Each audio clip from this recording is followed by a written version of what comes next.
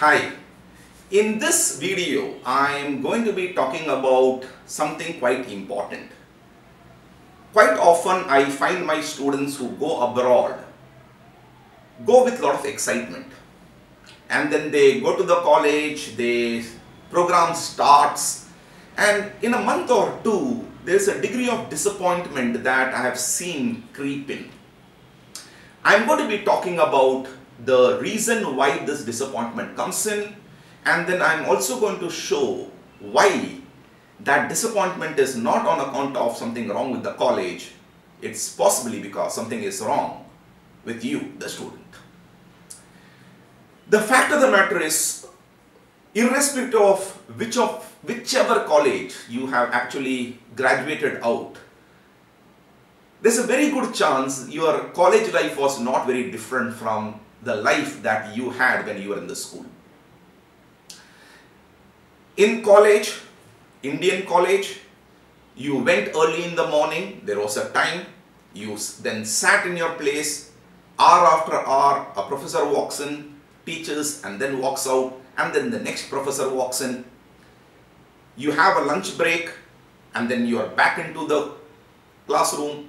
Then evening you go home and then have fun. I have a question. How was therefore your college life different from what your school life was? So in our mind, even when we finish our graduation, our picture of a college life is this. Now when you go to US, or for that matter when you go to Europe, etc. for your masters, you suddenly realize the fact that the rigor is very limited. You realize the fact that the number of hours you probably are sitting in a classroom is very, very limited. For example, in a leading institution like Arizona State University, for a program in MS, you probably have a 9-hour interaction per week. Suddenly you realize that, look, the syllabus is less, I can actually complete it in a short duration. I'm not finding it challenging enough. Both, of course, something that gives you comfort to your heart, but at the same time probably disappoints you because you expected greater rigor. Now, if you do come in that category, my point is very simple. This is not the problem with the pedagogy or the college. The problem is with you.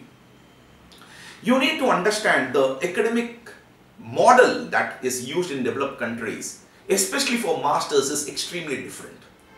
The number of contact hours within the classroom is given to be less simply because you are expected to do something more on your own, and the key phrase is on your own. You are expected to probably go to the library, offline or online, explore more, take up some assignments, projects, internship, to dwell deeper. So you will find two sets of students who say it was a cakewalk, I could complete it very easily, and another set of students who will say it was very rigorous. Now, fact of the matter is, if you speak to a person who said that it's not very rigorous, you will realize the fact that the person would have passed the masters but not got a very high score. The fact of the matter is, the curriculum is so structured that you can actually complete the curriculum, get the degree, but if you really want to appreciate, benefit and monetize it by getting a higher GPA, then the rigor has to be intense.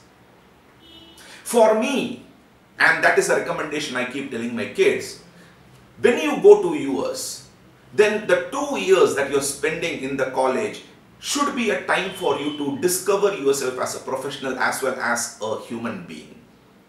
Now, what does it mean? When I say you need to discover yourself as a professional, it means don't just spend time learning what has been taught in the class. Dig deeper. Network with the professionals in the industry.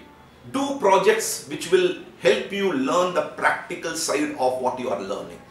Now, all that will help you become a better professional. The market demand for you in the industry will increase. But along with that, see to it that you are using this time to build habits. You will find there are fantastic clubs which probably are adventure oriented. Take it up. You will find clubs which are very serious on social contribution. If that is where you sway, embrace it. And the beauty is you have time to do both if you wish to. Socialize with people who are from a different country. I normally am against my students adopting a college which has too many Indians.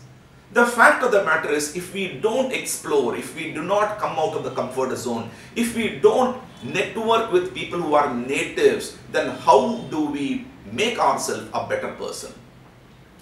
I know many students who are there in US, completed their masters, or have been working. They don't yet feel that as their home. I'm not saying you should not have connects with your roots in India. What I am, however, saying is, if you're spending your time in US, make that also your home.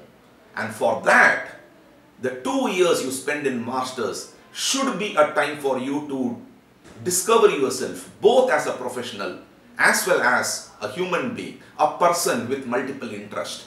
And that is something that you need to consciously try to do.